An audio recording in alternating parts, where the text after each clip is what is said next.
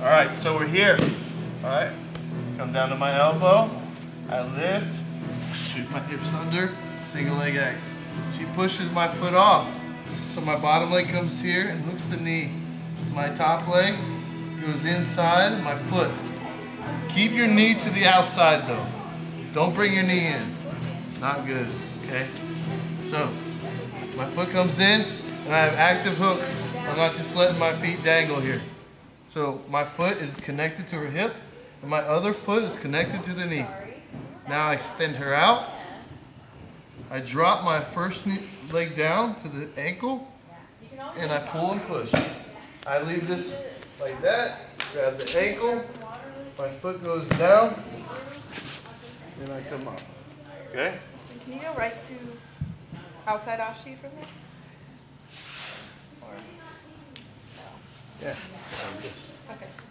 I just wanted to make sure I was. Yeah. My mirror images were correct. Mm-hmm. All right. So again, here she pushes it off. My bottom leg goes and hooks the knee. My top leg comes in from here and hooks the hip. Okay? Now I extend out. I drop this foot and I push this one back and pull this one forward. And I hold it up. So that way she can't come up into me. No. Just like she was saying before, there's a outside Ashi Garami here. So all you have to do is just like the drill we did, grab. Oh, yeah. Right into it, okay? That was pleasant.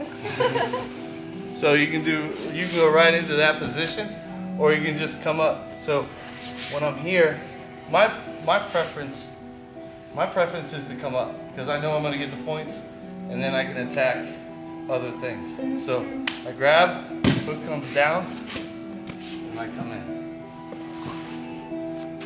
You can touch the other ankle if you wanted to. Yeah, I can attack this side. And you already get your sweet Yeah.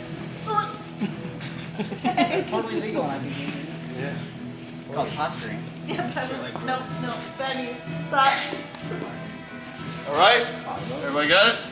Yep. Ready?